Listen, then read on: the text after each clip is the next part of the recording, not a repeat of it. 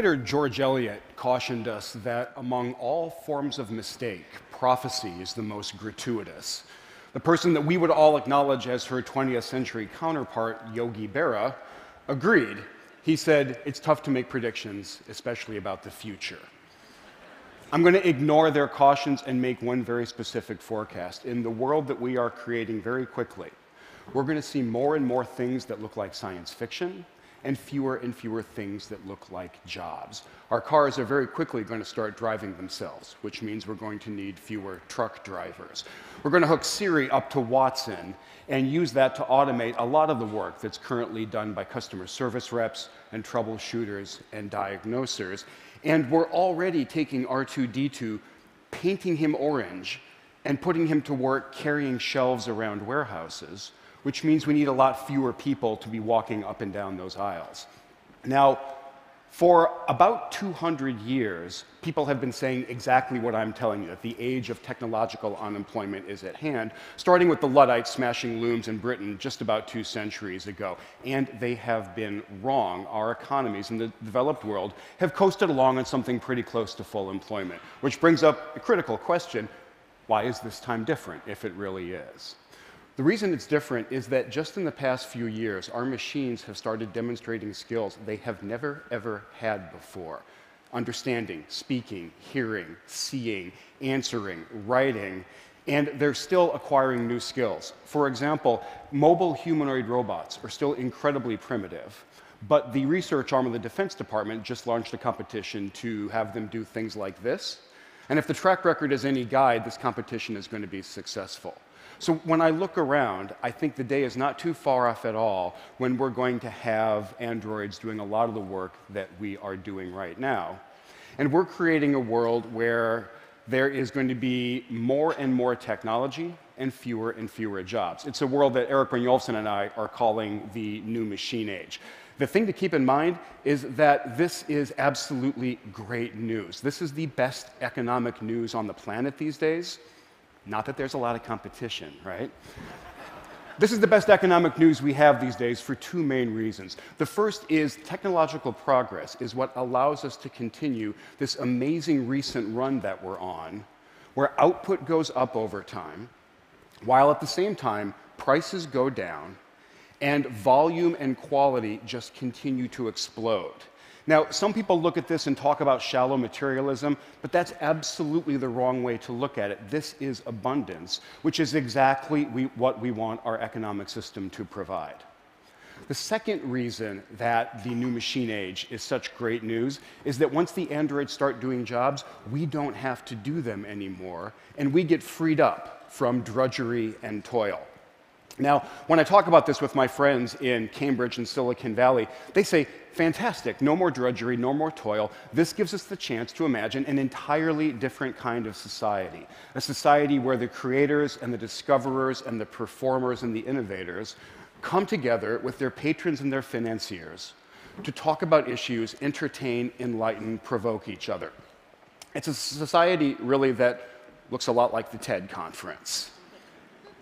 And there's actually a huge amount of truth here. We are seeing an amazing flourishing taking place in a world where it is just about as easy to generate an object as it is to print a document. We have amazing new possibilities. The people who used to be craftsmen and hobbyists are now makers, and they're responsible for massive amounts of innovation. And artists who were formerly constrained can now do things that were never, ever possible for them before. So this is a time of great flourishing. And the more I look around, the more convinced I become that this quote from the physicist Freeman Dyson is not hyperbole at all. This is just a plain statement of the facts. We are in the middle of an astonishing period. Which brings up another great question. What could possibly go wrong in this new machine? Right? Well, great. Hang up. Flourish, go home. We're going to face 2 really thorny sets of challenges as we head deeper into the future that we're creating. The first are economic, and they're really nicely summarized in an apocryphal story about a back and forth between Henry Ford II and Walter Reuther, who was the head of the Auto Workers Union.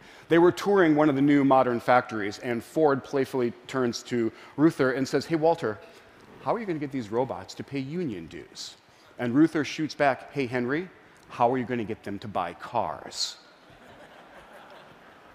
Reuther's problem in that anecdote is that it is tough to offer your labor to an economy that's full of machines. And we see this very clearly in the statistics. If you look over the past couple decades at the returns to capital, in other words, corporate profits, we see them going up, and we see that they're now at an all-time high. If we look at the returns to labor, in other words, total wages paid out in the economy, we see them at an all-time low and heading very quickly in the opposite direction. So this is clearly bad news for Reuther. It looks like it might be great news for Ford, but it's actually not. If you want to sell huge volumes of somewhat expensive goods to people, you really want a large, stable, prosperous middle class. We have had one of those in America for just about the entire post-war period, but the middle class is clearly under huge threat right now. We all know a lot of the statistics, but just to repeat one of them, median income in America has actually gone down over the past 15 years, and we're in danger of getting trapped in some vicious cycle where inequality and polarization continue to go up over time. The societal challenges that come along with that kind of inequality deserve some attention. There are a set of societal challenges that I'm actually not that worried about, and they're captured by images like this. This is not the kind of societal problem that I am concerned about. There's no shortage of dystopian visions about what happens when our machines become self-aware and they decide to rise up and coordinate attacks against us. I'm going to start worrying about those the day my computer becomes aware of my printer. So this is not the set of challenges we really need to worry about. To tell you the kinds of societal challenges that are going to come up in the new machine age, I want to tell a story about two stereotypical American workers. And to make them really stereotypical, let's make them both white guys. And the first one is a college-educated, professional, creative type, manager, engineer, doctor, lawyer, that kind of worker. We're going to call him Ted. He's at the top of the American middle class. His counterpart is not college-educated and works as a laborer, works as a clerk, does low-level white-collar or blue-collar work in the economy. We're going to call that guy Bill. And if you go back about 50 years, Bill and Ted were leading remarkably similar lives. For example, in 1960, they were both very likely to have full-time jobs, working at least 40 hours a week. But as the social researcher Charles Murray has documented, as we started to automate the economy, in 1960 is just about when computers started to be used by businesses. As we started to progressively inject technology and automation and digital stuff into the economy, the fortunes of Bill and Ted diverged a lot. Over this time frame, Ted has continued to hold a full-time job. Bill hasn't. In many cases, Bill has left the economy entirely, and Ted very rarely has. Over time, Ted's marriage has stayed quite happy, Bill's hasn't. And Ted's kids have grown up in a two-parent home, while Bill's absolutely have not over time. Other ways that Bill is dropping out of society, he's decreased his voting in presidential elections, and he started to go to prison a lot more often. So I cannot tell a happy story about these social trends, and they don't show any signs of reversing themselves. They're also true no matter which ethnic group or demographic group we look at, and they're actually getting so severe that they're in danger of overwhelming even the amazing progress we made with the civil rights movement. And what my friends in Silicon Valley and Cambridge are overlooking is that they're Ted. They're living these amazingly busy, productive lives, and they've got all the benefits to show from that, while Bill is leading a very different life. They're actually both proof of how right Voltaire was when he talked about the benefits of work and the fact that it saves us from not one, but three great evils. So with these challenges, what do we do about them? The economic playbook is surprisingly clear, surprisingly straightforward. In the short term especially, the robots are not going to take all of our jobs in the next year or two, so the classic Econ 101 playbook is going to work just fine. Encourage entrepreneurship, double down on infrastructure, and make sure we're turning out people from our educational system with the appropriate skills. But over the longer term, if we are moving into an economy that's heavy on technology and light on labor, and we are, then we have to consider some more radical interventions. For example, something like a guaranteed minimum income. Now, That's probably making some folk in this room uncomfortable because that idea is associated with the extreme left wing and with fairly radical schemes for redistributing wealth. I did a little bit of research on this notion, and it might calm some folk down to know that the idea of a net guaranteed minimum income has been championed by those frothing at the mouth socialists, Frederick Hayek, Richard Nixon, and Milton Friedman. And if you find yourself worried that something like a guaranteed income is going to stifle our drive to succeed and make us kind of complacent, you might be interested to know that social mobility, one of the things we really pride ourselves on in the United States, is now lower than it is in the Northern European countries that have these very generous social safety nets. So the economic playbook is actually pretty straightforward. The societal one is a lot more challenging. I don't know what the playbook is for getting Bill to engage and stay engaged throughout life. I do know that education is a huge part of it. I witnessed this firsthand. I was a Montessori kid for the first few years of my education. And what that education taught me is that the world is an interesting place, and my job is to go explore it. The school stopped in 3rd grade, so then I entered the public school system, and it felt like I had been sent to the gulag.